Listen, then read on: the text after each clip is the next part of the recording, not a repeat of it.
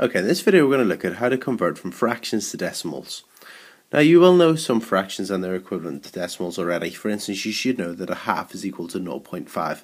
But we're going to look at how to convert things, for instance, 1/8 to 0.125 and a third to 0.333333 and so on, or 0.3 recurring.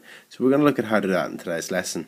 Now there's certain ones that I think you should just know off by heart, for instance a half, 3/4, 1/4, a fifth, so on, and look at the video fractions, decimals and percentages to see which ones, and there's a table of things that you should know, okay, or should learn off by heart.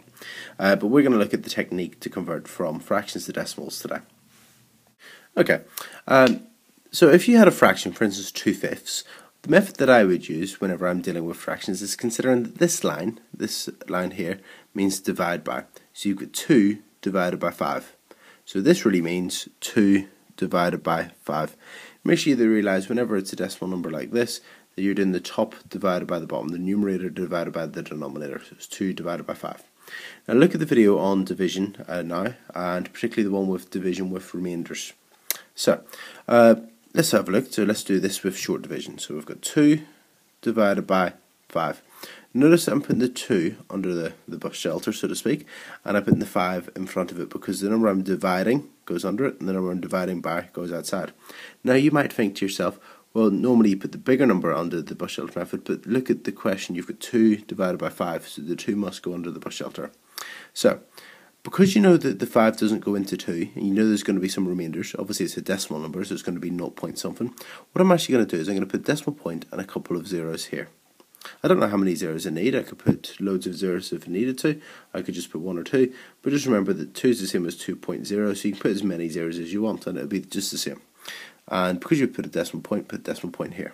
So 5 into 2 doesn't go. Remainder 2. 5 into 20 goes 4 times. So that's it, you're finished, 0.4. So 2/5 is the same as 0.4. Let's have a look at another one. Okay, this time we're going to convert 1/8 from a fraction to a decimal. So it's 1 divided by 8. So 1 divided by 8. Again, I put a decimal point and some zeros. So 8 into, and remember my decimal point above, 8 into 1 doesn't go, remainder 1. 8 into 10 goes once, remainder 2. 8 into 20, that goes twice, 16, remainder 4. And 8 into 40 goes 5 times. So my answer is 0.125. So 1/8 is equal to 0.125. Okay, let's have a look at another one. Okay, this time we're going to convert 3/20 to a decimal. So again, we're going to do 3 divided by 20. So 3 divided by 20. Because I know that 20 won't go into 3, I'm going to put some zeros. So 20 into 3 doesn't go. Remainder 3. 20 into 30 goes once, remainder 10. 20 into 100 goes 5 times, 20, 40, 60, 80, 100. So it goes 5 times. So 3/20 is equal to 0.15. Okay, this time we're going to convert 1/3 into a decimal. So 1/3, we're going to do 1 divided by 3. So 1 divided by 3.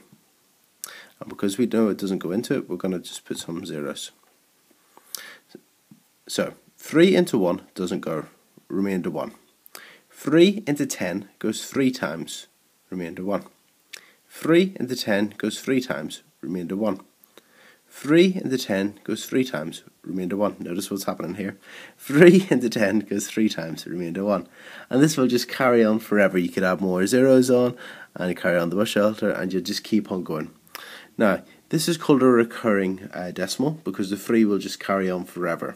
Okay, you could write that as 0.33333, and you could carry that on forever. The dots sort of show that that carries on like that. Or another way to write it is 0. And because the 3 carries on forever, you put the 3 and you put a dot above it, and that dot just shows that the 3, badly drawn 3, will carry on forever. Let's have a look at a different type of recurring decimal. In this video, we're going to convert 1/11 to a decimal. So 1 divided by 11.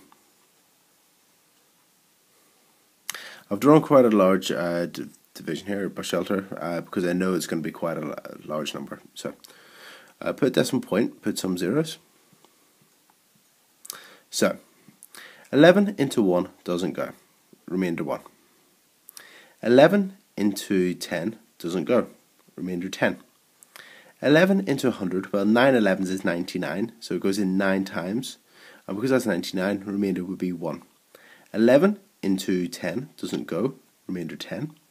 11 into 100 goes 9 times, remainder 1. You can sort of see what's happening here. 11 into 10 doesn't go, remainder 10. 11 into 100 goes 9 times, and so on and so on. So 1/11th is equal to 0.090909, and so on. To show this is a recurring decimal, what I would do is, it's equal to 0.09, and I put a dot above the 0 and the dot above the 9 to show that that recurs. So it goes 09, 09, 09, 09, and then that's it.